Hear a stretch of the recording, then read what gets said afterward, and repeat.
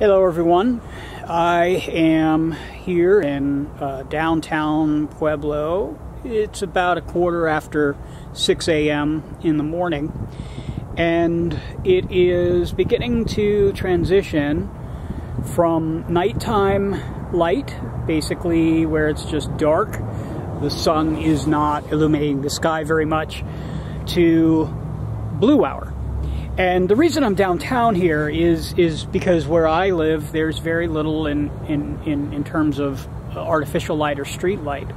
Something also to think about when it comes to artificial light these days is that the more massive use of LED, light emitting diode, type of light, which is usually going to be balanced toward the daylight. So those LEDs that you're seeing on the street light there is balanced pretty close to the 5500K that we use in the studio. And so it's going to look relatively clean. You can see in contrast, however, the artificial light inside this building here is quite warm, almost orange. Now that is because I have the white balance on the camera set to daylight, and so the balance is going to be during the daylight. That's why you're seeing whatever artificial light is hitting a rather warm color. So the idea behind this portion of the experiment is to work in contrast of color.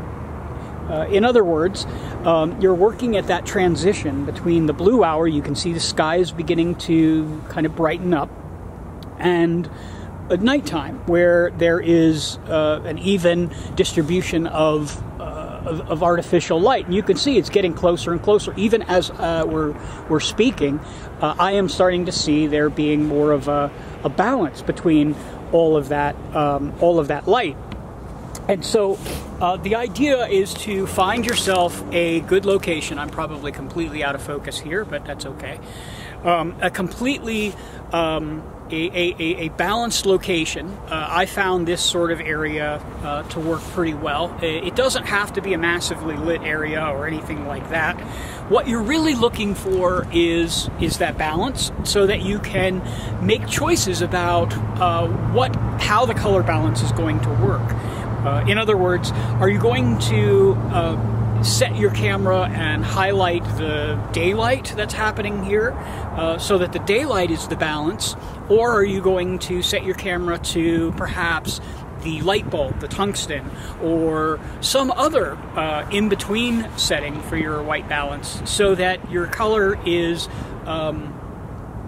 shifting to different colors. You can see I'm very warm here because the primary light is coming from the artificial light that's hitting me, and so therefore I look very warm because I have my camera set on the daylight setting.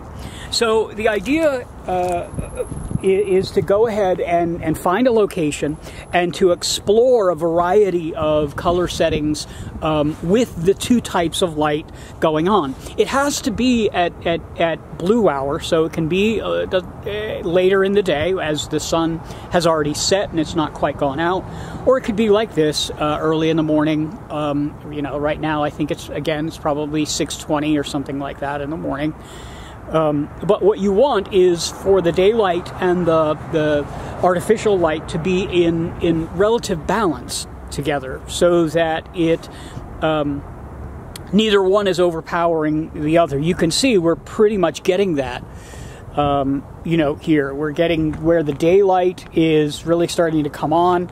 This is the horizon as the sun is kind of coming up over the horizon. It's not quite there yet. You can see it wants to come out, but it's not quite there yet. I do have my camera again set on the white balance on daylight. Now I'm going to go ahead and turn off and then and switch to tungsten, and we'll see what the difference is.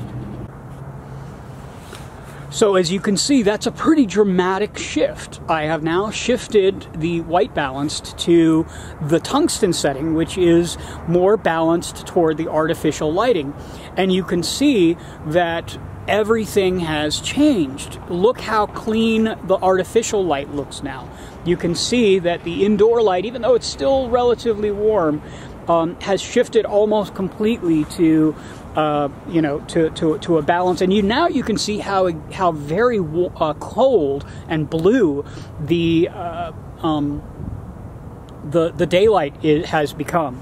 So this is basically what you're exploring here as we work with the variety of color settings that we have. As I just switched the balance there, as we work with the variety of color settings, now you can see that the light hitting me, which is all this artificial light that's hitting me, is now quite balanced. So this is what you're exploring with mixed lighting. You're going to create compositions, and you're going to go ahead and work with a variety of different color settings in your camera to explore this sort of mixed lighting scenario. You're picking which of the type of light is going to be the hero in the image. So that's mixed lighting. That's what you're going to be exploring for that. It's kind of fun because you get to sort of manipulate you know, the environment in a way by setting things differently in your camera. So you guys have a wonderful break, and we will see you guys on the other side of the week. All right, bye-bye now.